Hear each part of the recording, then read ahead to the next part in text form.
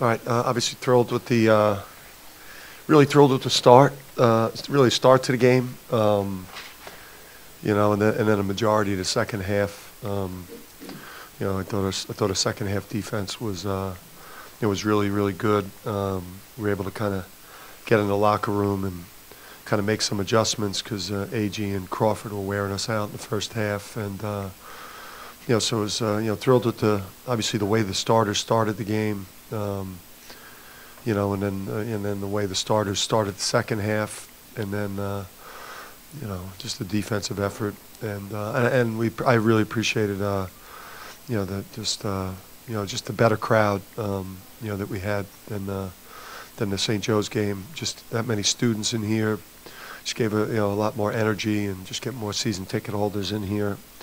I just think it. I think it reflected in the energy level. It just was a better environment, better atmosphere. So appreciate everybody braving the cold and the snow that's already been on the ground, but it wasn't snowing. So I guess I'm giving you fans and students too much credit. The elements were really not that bad. So you had talked about wanting Josh to attack the rim more. How did you think he responded tonight? Yeah, I mean, he was. Listen, Josh. Kenya does a really good job. It was great having, Talik. I think Talik really, along with Kamani really been able to help, really help stabilize Al. After struggling a little bit early, but having Kenya back, having a guy that he's used to working with, was definitely good for his level of comfortability. But he was playing against a real dude out there. The guy AG could play at a lot of places, play in most places in the country. So he knew he had a big matchup, and that's what we're going to need from him. Not necessarily 19, 12, and 4, but the force he played with. He was a man out there. Dan, hi. It's not that big of a room. I don't know why I did that. Al Tariq seemed to do a lot really efficiently. I'm just wondering your thoughts on his performance and also just how he's settled into this season. Yeah, I mean, it's, again, like in the early part of the season, it's like, year 2, game 3, year 2, game 5, year 2, and for him too, it's like, I think he's just coming up on maybe completing a first full season, if you add up, I guess.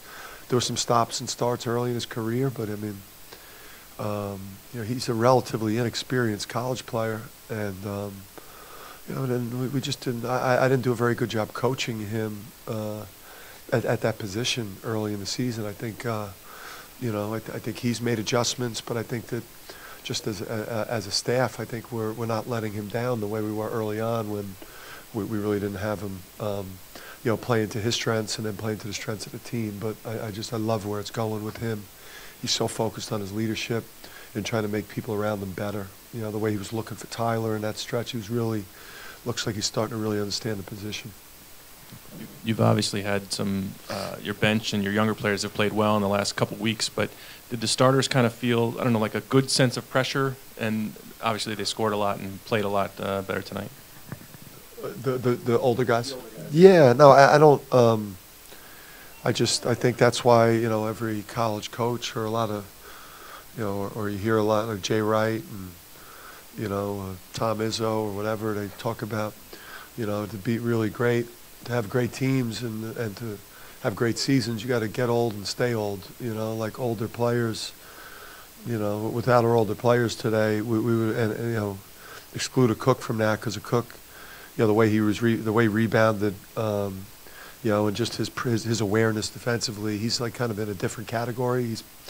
He's just because he was here at mid-year, like he's just, he doesn't make a lot of mistakes defensively. He doesn't look lost out there.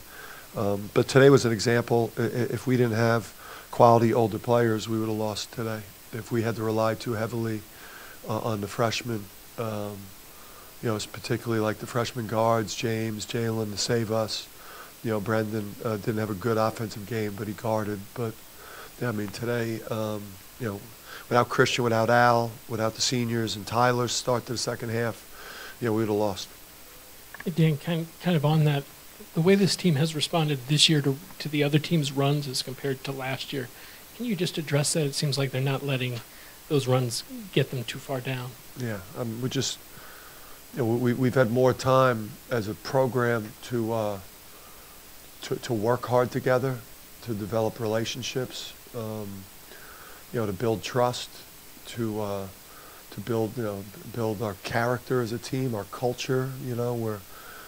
Where, this group is able to not just get through hard practices, but embrace them, and we've just developed a lot more team toughness, and that's, as time goes by in your program, as you recruit players in, and as players that were already in the program start to believe in your vision, then you're just a lot more together, and you can withstand bad stretches and respond. We trust each other more because we're becoming a real program right now. We have a ways to go, but we're becoming a good organization. You mentioned him earlier, but just nice to have Kenya back on the bench tonight, and I guess back in practices too. He's good to go now. Yeah, he came in with his doctor's note today. It's like, I don't know what was going on. I tried to authenticate it. It looked like his wife wrote it. So, but yeah, I mean, it's good. Kenya it was great having Talik on the court, just his energy.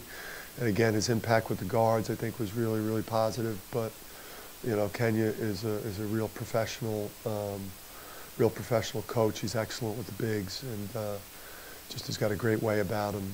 Real calm, real poised, and real smart professional coach, and balances off, some of my, insane emotional outbursts. With Tyler tonight, he was pretty quiet in the first half. Did you see anything at halftime or adjust anything to kind of get him going in the second? Yeah, I mean, we got, we got after him a little bit at the half. Nothing crazy, but, he started well. There were a couple plays on the court where we froze, like loose stuff, like 50-50 balls, where like there's one in the first half where he didn't engage and go get it. Sorry, I'm blanking right now. He let Crawford get it his left hand on dribble drives that led to 3-point plays and finishes at the rim. So, he made his first perimeter shot, and he kind of disappeared, and he's too important of a player for this team. Again, like his ability to go on a run the way he did shooting the ball, that's a real weapon, and he should be a plus defender too. But but he showed something there by not getting down on himself and fighting back there, because we were thinking about, like, hey, that performance, the wheels were turning in my head about maybe giving somebody else to start in the second half, because I just didn't like the level of force that he was playing with. But I'm glad I didn't do it. Dan, did you switch up on Crawford in the second half, do something different on him? Yeah, we just got him going more right. We showed help earlier. We were more responsive. Just didn't let him get his left hand, and just showed him more help. Ball screen actions, we tried to get the ball out of his hands, be a lot more aggressive with it, and just try to try to let that ball get to their others. We just really didn't want AG and Crawford. We didn't feel like any of the other guys would be able to do enough for them to be able to stay in the game. We had to do a better job on those two. Mike? You had a moment, it was like towards the end of the first half, where you put your arms up like this after the Carlton Carlton layup. What was that about? What were you going through your head at that moment? I wanted Josh to go like psycho beast mode there. I wanted emotion. I wanted him staring into the student section. I wanted him to bring the crowd to its feet. I wanted him to show that he was all man and he was a beast. He didn't do it. I did it. But I just wanted him, like Josh is really good, and Josh has been a little bit of a funk, and I think, it's a lot of times when a player that's really good is struggling, it has a lot to do with the mental, and I just want him to believe in himself, and I wanted him to see me doing that in his direction. I wanted him to see that I believe in him, and that that I think he's a beast.